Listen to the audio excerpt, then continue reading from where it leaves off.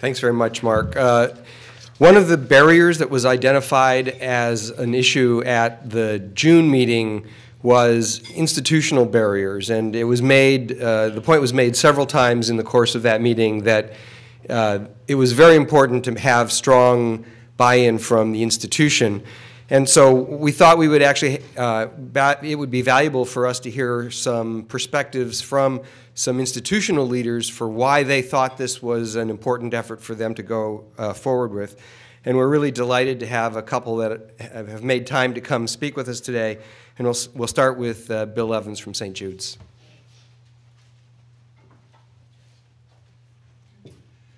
Okay. Thanks, Rex, and I'm happy to be here and share with you the thinking of St. Jude. I guess by way of disclosure, I should tell you that I've been the director and CEO of St. Jude since 2004, but I've been an NIH-funded investigator in the field, like Dan Roden, since the days when pharmacogenomics was called pharmacogenetics. And I still am engaged in running a lab and participating in that sort of research, which is actually the most enjoyable part of my job. But I'm here as an institutional CEO, and so let me just give you a brief bit of background and then sort of tell you where we are and where we're going next. I would point out, first of all, we started using genomics to decide therapy at St. Jude in 1984. And that's when we began to realize that somatic changes, major structural changes like chromosomal translocations or chromosome number, were prognostic in children with acute lymphoblastic leukemia, the most common form of cancer in children. And so beginning in '84, we started using first ploidy and subsequently chromosomal translocations to assign patients to different levels of intensity for their ALL treatment, which could include a bone marrow transplant if they had some of the high-risk translocations as indicated there, BCR-ABL, MLL-AF4. And now we're actually looking at mutations in specific genes that can also be targets for therapy. Currently, that's done more in AML than ALL, but as I'll come to at the end, we're actually beginning to see where we can do that with ALL. Also, we began to investigate, this is sort of where I got involved, in the 80s, inherited germline genome variation that could influence toxicity, effects of some of the cancer chemotherapy we're using. And we began in the 1990s, late 90s actually, to use TPMT genotype to decide doses of mercaptopurine. And not sure if we have a pointer up here. But in work that Mary led, we also showed that not only the rare individual with two variant alleles of TPMT, but also heterozygotes at the TPMT locus had a higher risk of drug-related toxicities. And so we began to adjust therapy based on that genetic polymorphism, which we now do routinely. We used to give all kids the same dose. They were quite different in their tolerance. Once we began to adjust doses, some kids are now treated with 10% of the standard dose if they have two variant alleles for TPMT, and they have the same toxicity profile then as the other kids when we do that, and they have the same cure rate. In fact, perhaps they do even slightly better, but certainly no worse than their wild-type counterparts treated with, in many cases, 10 times the dose of that drug. And now there are guidelines on sort of how this is done. Mary's been leading this through the CPIC, and I'll come back to that in a minute, in terms of the approach we're currently taking to use this germline genetic polymorphism to individualize therapy. Now, 8 years after those discoveries, we began to sort of do that. In this issue of Science, the genome issue, genomic medicine issue in 2003 was pointing out that 8 years later, this still wasn't a routinely used diagnostic in the clinic. And even my friend Russ Altman is quoted here as saying he thought this would be sort of the poster child for how to do this. It's so highly penetrant, yet if you read this article and one in Nature the same weekend, it says the medical community remains skeptical. And I think in many ways they still do.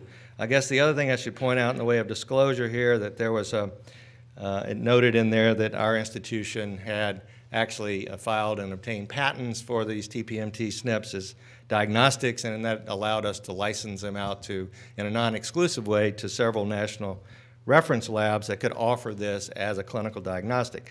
A diagnostic was very expensive at the time, something we can now do for pennies. In that day, took hundreds of dollars to get the test done under clear conditions. But just sort of take that with a grain of salt. That a little bit of that royalty money came back to support my lab. I would submit, and this is a photo of me talking to a patient and a parent in 1999, and yes, I'm using a piece of film to have a conversation about a genetic test that we had done and that was going to be used to change the treatment for this particular child in the captoperineum.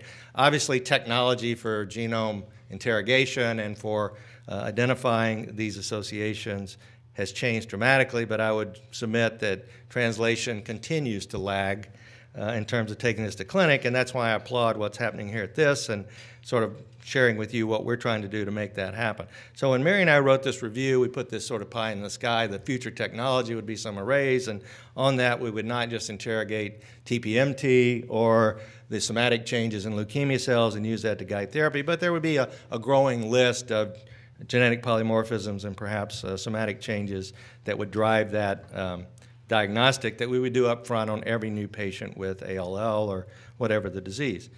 So, you know, I think one other reality here, before I tell you exactly what we're doing, is that the academic system still continues to reward the discovery side of all this in terms of promotion and tenure committees and other kinds of academic currency which travel with faculty, regardless of what institution you're at.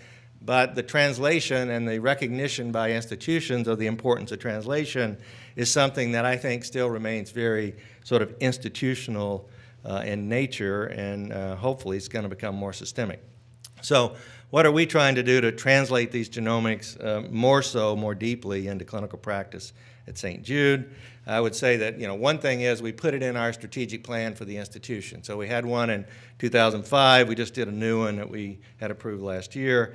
And as you can see, in addition to trying to push cure rates to 90% or higher for all childhood cancers, the fourth one on the list there says we want to be a model center for translating biomedical discoveries into innovative treatment strategies for children with cancer. I think it's important for the institution to sort of be public, at least internally, if not externally, about this is a priority. And it sort of helps galvanize institutional decisions and thinking and participation of faculty. And then if you read deeper in that strategic plan, we also go forward and say to fully realize the promise of individualized medicine, because it is so complex and not well understood and has to represent the integration of information and data from multiple sources, that we need to give some support to our clinicians in real time in terms of evidence-based decision support tools that can affect and guide their clinical decisions in real time. So people always say, all right, you're an administrator, how much money do you spend? That really tells me your commitment. And I would argue that's not true, but I'm not even sure what the number is. However, I would say that of our $625 million annual operating budget, you know, we are predominantly a cancer center, so on the research piece, it's at least half of our budget is invested in some way or another toward the discovery side of genomics as it relates to childhood cancer.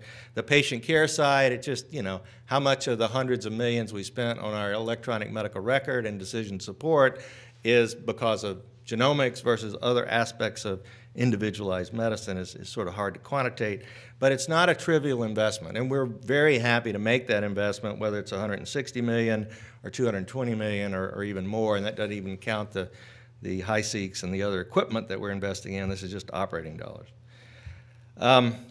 So here's an example. Now, as I said, we routinely used a somatic genome variation to decide treatment of ALL. That continues to expand.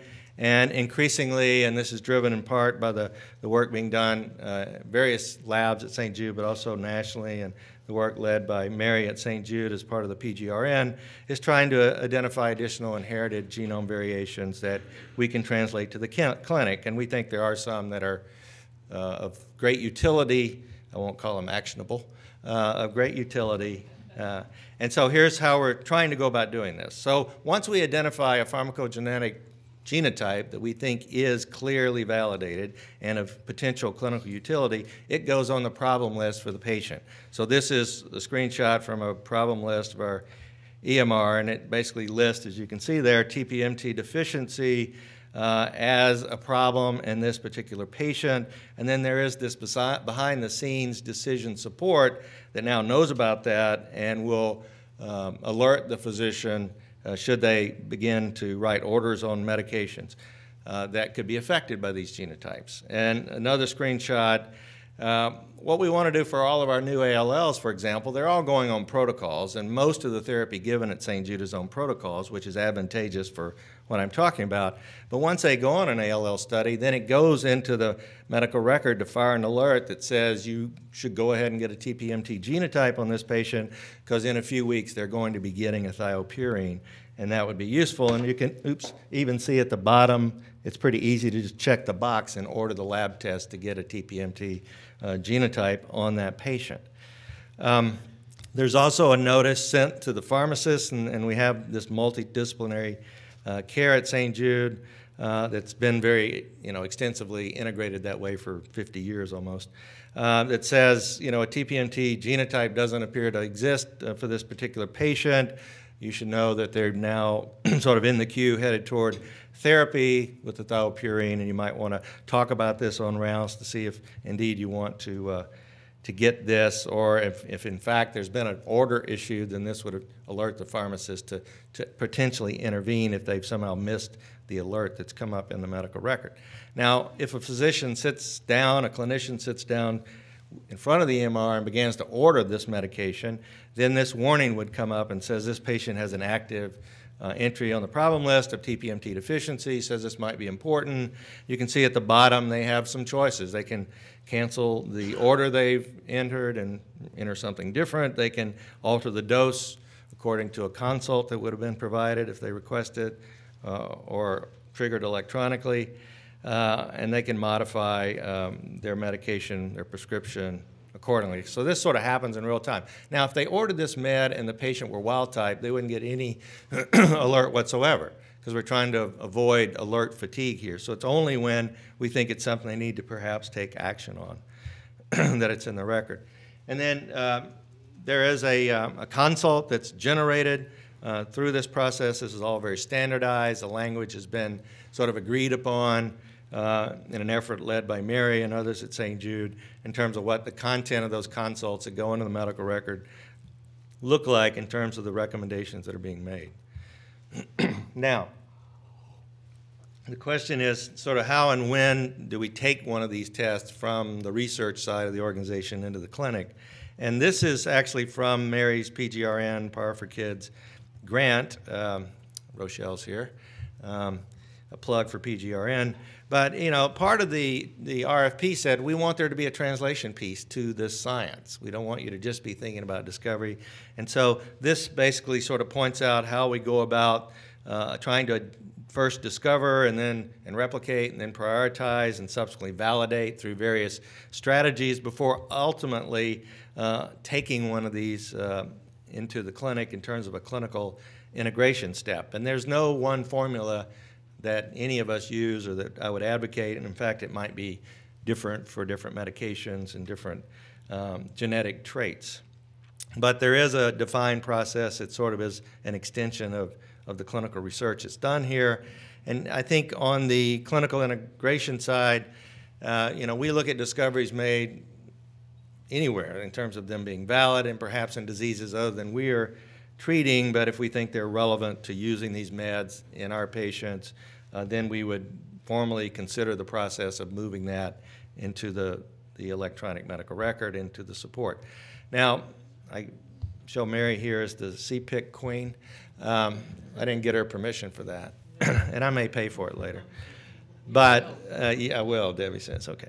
There have been a number of published papers in the last year that represent this consensus view of whether a given genotype drug combination is ready for prime time, that is, ready for clinical translation. And these are going to continue to grow. There's one in press now. and they're being published in CP&T, but I think also importantly they're being annotated on PharmGKB because this is going to continue to be a moving target as additional data come to make the association stronger or less strong in terms of clinical utility. But that certainly is one of the elements of information we use in making the translation. Now, I won't go through this in detail because many have already mentioned that we're all working against some gradient here in terms of trying to incorporate this into healthcare in this country because it's so fragmented. It's more sick care than it is prevention. The evidence, some think, is modest for many pharmacogenetic traits, and there is this genetic exceptionalism that these tests tend to have to overcome currently that other things in the clinic, whether it's proton beams or whatever, haven't had to overcome in the way of evidence. There's a lot of complexity, and that's going to continue to grow. There's a lack of standardized computational decision support in all of medicine. And we think there's a need for preemptive testing, particularly now, given you can do so many so cheaply in advance. Now, the advantage we have at St. Jude is many of these barriers actually aren't as operative at our place as there are a lot of other places. We pay for everything. We don't ask for any copays or deductibles. We provide all their health care, all their medications, inpatient, outpatient. Our EMR tracks their medication, their treatment for a lifetime, whether they were in our hospital or they were back in Southern California, you know, on continuation therapy. We're still tracking what's happening and the meds they're getting, the outcomes they're experiencing. Our patient care and research, like so many cancer centers, is extensively interwoven. We've been doing the multidisciplinary thing for a long time. And we've got, you know, millions of dollars invested. We use Cerner, but we've begun to individualize and customize our electronic medical record for providing this decision support. Now, the other thing, of course, that's happened is that we have now come to the point where we can do a lot of SNPs and a lot of genotypes on many drugs for relatively little money. And so it has become affordable for us to sort of do this, at least the DMET chip, up front on everybody and have that information available when needed to take action. And for the same money, we were doing a couple of genes, maybe even one, a few years ago. We can now do all of these and have that available for patients. And that certainly is making this preemptive approach to genotyping and use feasible. So again, there's a process here, and I'm not going to go through it in detail, but we are now doing the DMAT array up front under CLIA conditions. That's being done by Uli Brockel at the Medical College of Wisconsin. But eventually, I think it'll be imported into our own labs.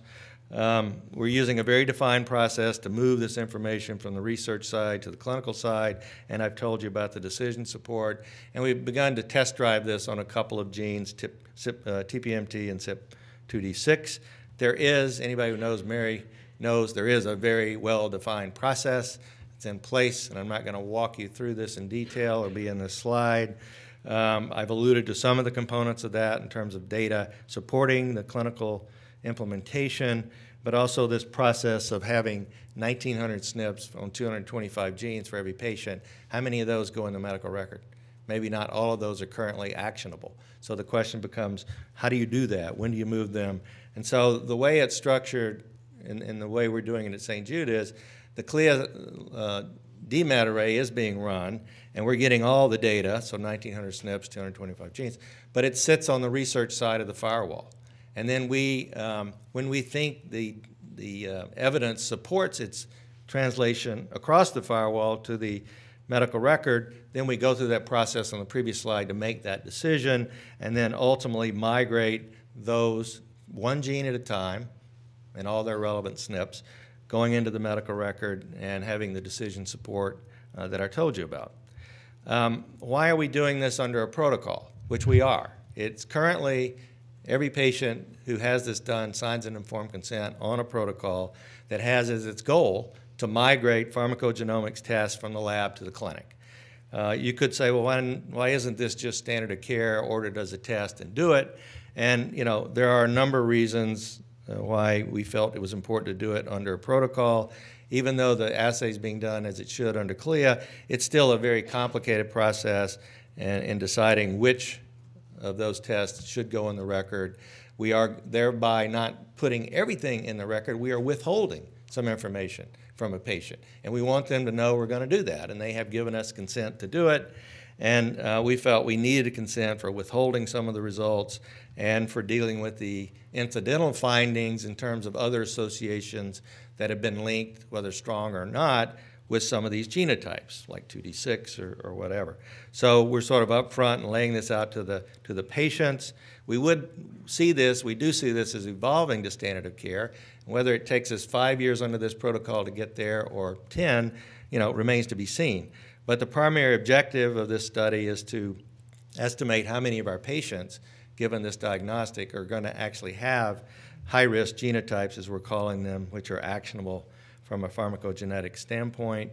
And we have a number of secondary objectives that are sort of enhancing the tools and the process for prioritizing and assessing the attitudes and concerns of the clinical staff in using this. Now, any of you who would like to know more about this protocol can get it through the internet website of St. Jude, shown here. And there's a video that we make available for patients or parents to look at that are prospective enrollees on this trial. And I know that Mary's shared this protocol in its entirety with some other investigators, so you could contact her directly if you'd like to see the entire protocol. I would say that after having enrolled, I think, about 175 patients over the last several weeks or months on this trial, that about 15%, given just 2D6 and TPMT, about 15% have had what we refer to as high-risk genotypes that could be actionable. So I think that's about what we might have predicted, but certainly supports the use of this. It's not just a rare event for this to happen. A few other things that are done as part of this. We have an automated communication to the attending physician when a consult and a genotype is done and a consult is rendered, so that they get separate notification electronically, not just having to go to the medical record to see it, but they would get it on their desktop or mobile device. And also the parents can opt, or patients can opt, to receive a personal letter giving them the results of a genotype that we've now moved into the medical record. And all of them, essentially all of them, have asked for this. And so we do provide that, as well as this video. Here's an example of sort of one of these letters that will go out to the parent saying, we did this genotype on your child, and here's what we found. And this is sort of a blow-up of one element of that. But, sort of tell them where they fit in the grand scheme of things of a population of patients. Are they extensive metabolizers or one of these other more rare genotypes for this particular polymorphism? And what does that mean in terms of our decisions as clinicians? In the process of putting together this protocol and on an ongoing basis, we have a St. Jude Family Advisory Council, and they've been very engaged in sort of developing this trial. And we asked them, do you want to know when we do this? And some say, I don't even understand why you're telling me this. Just do it. And others say, yeah, I'd like to know more about this. And so they have the option for, this to go one way or the other. Probably more patients and parents would say, I'm not sure why you're sitting down telling me all about this. Just do it. It's another diagnostic test that you're telling me you need to do. And you don't tell me you do a lot of other diagnostic tests. And so it runs the gamut. Now, sort of, where do we go from here in terms of scaling up? And we do have this big whole genome sequencing project, and just sort of want to think beyond 1,900 SNPs and 225 genes to the future state, which is not that far into the future. And we have done almost 500 whole genomes in the last 2 years, equal number of cancer genomes and corresponding germline DNA across the full spectrum of pediatric cancers. These are not currently being done as diagnostic efforts, they are discovery efforts. But I would tell you that our ability to generate whole genomes is, like yours, rapidly expanding. So we're now generating 2 whole genomes every day, right? And we will probably be doing twice that next year, right? So this is very feasible. I think all of us are seeing this, and particularly those working in cancer areas. And this is whole genome. This is not exome, transcriptome. And if we sort of look at the landscape of genome variation that we're seeing, these are somatic changes across these diagnoses, there's a lot of difference from, on the right, the ones with high signals include osteosarcoma and some of the brain tumors, to infant leukemias having relatively few tier 1 mutations, which are missense mutations in coding regions. A lot of structural variants. In a paper that's currently in press, will be out fairly soon, just to illustrate, and looking at a subset of T lineage leukemia compared to the garden variety T lineage leukemia, so the early T progenitor T ALL. If we compare what we see in typical T lineage ALL, where we see Notch1, P10, and other well-known somatic changes in these genes, either mutations or focal deletions, we can see quite a different spectrum in early T progenitor, where we're now seeing drug-targetable mutations in genes like FLT3 or JAK kinases. And so I think the future state is we're going to be wanting to do this on every patient to see whether they carry a FLT3 or a JAK2 or some other mutation that's driving their leukemia that could then drive a decision about treatment into the future. And then the challenge will be, how do we move 20,000 genes and 3 million variants for each patient across this firewall, as we're now doing for 1900 SNPs? I would submit that sort of what we're learning now with the pharmacogenomics, as I've just discussed it, will inform how we do this on a much larger scale going forward, but that is exactly, where we're headed, particularly in the cancer world. So sort of to wrap up my thoughts and comments, where to from here, I do think over the next 10 years, obviously, it's going to become cheaper and cheaper to sequence a whole genome, and our ability to analyze it is getting cheaper and better as well, but that sort of becomes the rate-limiting step. There's going to be a continuous expansion, I would predict, in valid pharmacogenomic traits, so the pressure to do this is going to continue to increase. These traits are going to, I think, become increasingly polygenic in nature and going to involve rare variants and not just common variants that collectively have to be integrated into more sophisticated models to make decisions, treatment decisions, based on inherited or acquired genome variation. And this is a figure that Eric Schatt showed Friday when he was at St. Jude in terms of thinking about networks and the integration and communication across networks that are ultimately driving phenotypes, whether it's drug response or treatment risk or all the above.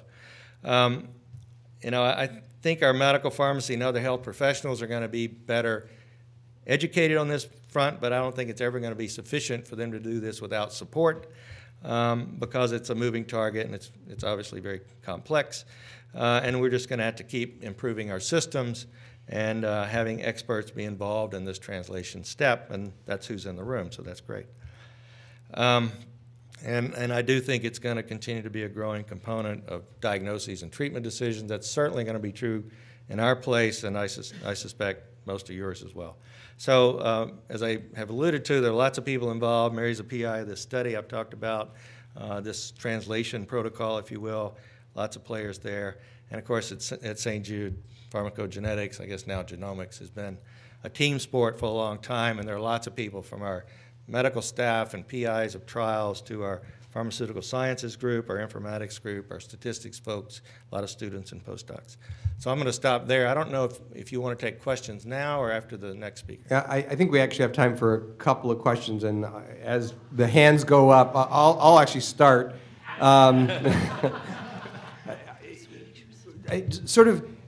The idea that you were able to make this an institutional strategic priority. You're sort of a unique shop in that you're, well known as a place that's a leader in terms of translating from research into clinical activity. Are there any lessons that might apply to places that are sort of less in that kind of a leadership role in terms of going to your boards and getting that kind of buy-in? And maybe as a related piece to that, one of the things that strikes me is that cancer is sort of in a unique area in many of these cases. Nearly, even at our place, most cancer patients are on a protocol of one sort or another, whereas that's not true in a lot of other areas. How much does that benefit your institutional buy-in? I think it benefits that at St. Jude, it's, almost all of our patients are on some protocol. Usually their primary treatment is driven by a protocol. When I say usually 75, 80%. The reality is in adult oncology, it's 5%. So I think there's, 5% of patients are on protocols. The other 95% are out in best clinical management. So I think adult oncology is not the same world. What's that? Not necessarily best. Oh, I'm sorry. Yes. what's considered most lucrative clinical medicine, according to an expert in adult oncology, Dr. From an academic perspective. Now, so going to the boards, you know, this is a tough one because I sit on another hospital board, the university, and I just can't get them to. The boards like being leaders and being innovative and to say we offer personalized medicine or genomics medicine or whatever, but they're not really often willing to put the resources in it to make it happen. And if they can't get it reimbursed, then they start saying, well, let's wait until it's more, you know, let's wait till we're forced to do it, either by the other hospital in town doing it and we've got to, or by lawsuits, or by some other force. So, you know, it's been very helpful that there's a research element of pharmacogenomics at St. Jude, and so it's not viewed as sort of arbitrary but being driven off of science. And our board's been very receptive to that approach, whether it's the way we treat cancer or the way we move genetic tests into the medical record. But, you know, I would say that the translation piece is not funded by NIH. The discovery piece is. It's also funded to some extent by donations because we can never get 100% on the dollar from our NIH grants, right?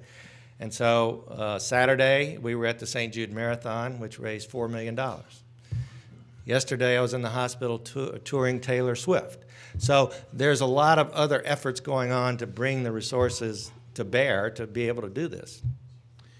So I have a couple of questions. I'll ask them sequentially since they're not directly related. The first is you're in a unique position also because you are also the payer.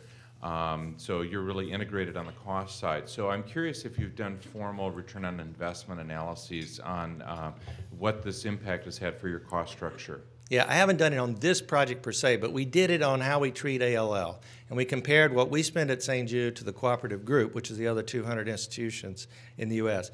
And when we did this, we were spending $150,000 per year per average, and the group was spending $50,000. So I told the board we are spending 3 times more dollars per patient. And I said, but if you look at the number of papers published per patient treated from St. Jude versus everybody else, we were publishing 20 times more papers.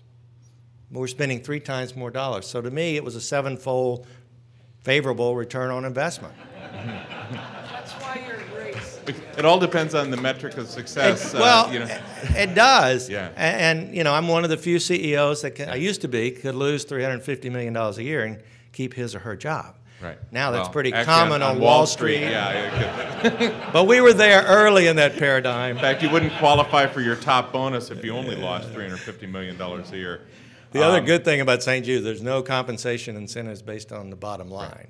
Yeah. It's all based on new knowledge. We do 2 things, state-of-the-art treatment and generate new knowledge. And so the return on that investment is more publications, more knowledge. So the second question then relates to that, and it is that, you know, it seems from your presentation that you give providers the opportunity to choose, you know, am I going to follow this instruction or not follow this instruction? So the question is, are you tracking those decisions, and are you tracking the patient outcomes based on whether or not, say, a TPMT protocol is followed versus not followed? Yeah, we definitely track that. Now the good news for us is all the medical staff work for us. So there's no one coming in out of private practice and opting not to do this. We definitely give our physicians a choice. I'm glad that came through. But if they don't make the right choice, we give them a lot of coaching. How's that sound? They're terrified when Mary shows up in their office. But is it based on the fact that you can demonstrate the outcomes in the patients? Yeah. Are better if they follow that protocol in terms of avoided adverse events or minimal residual disease? I mean, what's your endpoint that you're actually measuring to say we've got it right versus we believe this to be Yes. the case? We have published data on lowering toxicity of thiopurines. It's been replicated around the world, so that's pretty solid. We have, you know, other data on the 2D6 and codeine lack of response. It's coming from other institutions, but we share that with them and say this body of evidence has convinced us that patients will have better outcomes. Now, ultimately, you know, we're not going to have those that did and those that didn't get pharmacogenomics at St. Jude. Pardon? Yeah, I mean, it's just not a comparison we're going to make internally because we're going to make sure all the kids get the benefit of what we decide is clinically useful in the way of a genetics test. But when we look at our outcomes versus the rest of the world, and they're better, we won't know for sure how much that contributed to it.